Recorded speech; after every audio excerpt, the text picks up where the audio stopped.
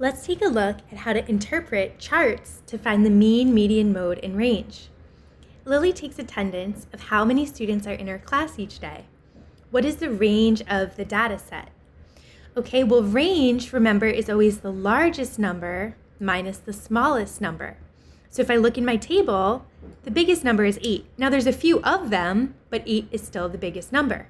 The smallest number is 1. So to find the range, I would say, okay, my biggest number of 8 minus my smallest number of 1. And that's going to give me a range of 7.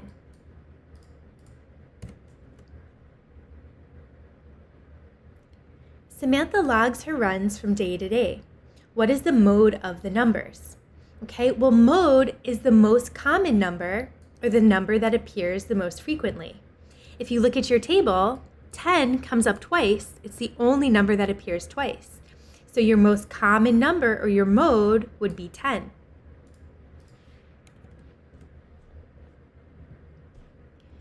Dylan collects data on how many times he leaves the house each day. Find the mode by using the data below. Round to 1 decimal place.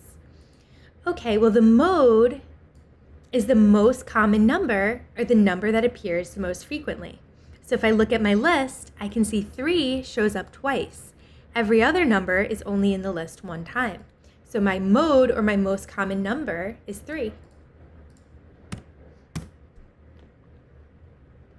Madison takes attendance of how many students are in her class each day. What is the range of the data set? Round to 1 decimal place. Okay, well, it doesn't look like we're going to need decimal places here. We have whole numbers. So let's see, the range is the biggest number minus the smallest. So if I scan my table, the biggest number is 6 minus the smallest number is 1. So 6 minus 1 is going to give me a range of 5.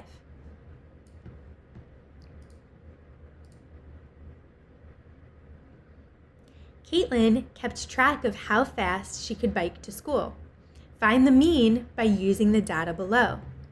Okay, the mean is the average. To find that, you're going to add up all your numbers and divide by how many numbers there are.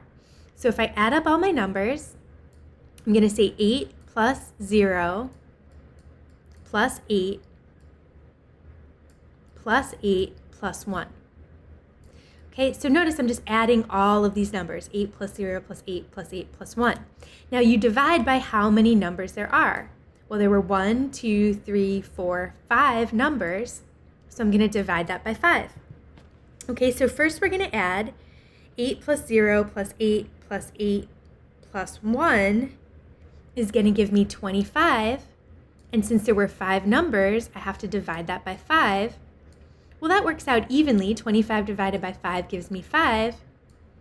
So that would be my mean, or my average, 5. Ethan collected data on how many pets his friends had. Find the median by using the data below. Okay, well, the median is the middle number when your numbers are listed from least to greatest. So if I look at my table, I want to start by putting these numbers in order. Right, 2, then 2. My next smallest number would be 4, then 5, then 8. Okay, for the median, the middle number. Well, my middle number is 4, so that would be the median.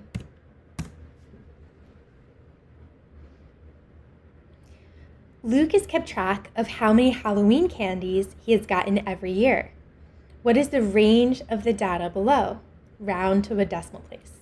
Okay, well, the range is the biggest minus the smallest number. My biggest number is 10, minus my smallest number is 5. So when I subtract 10 minus 5, that's going to give me a range of 5.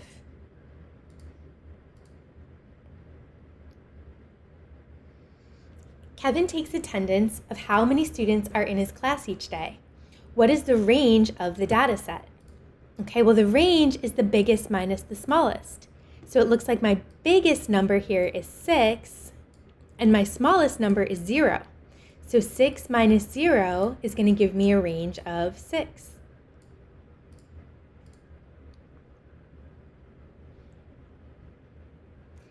Kevin has kept track of how many Halloween candies he's gotten. What is the mode of the data below? Okay, well, the mode is the most common number, or the number that appears the most frequently. So notice 3 comes up in the list twice. Everything else is only in the list 1 time. So our mode, or most common number, is 3.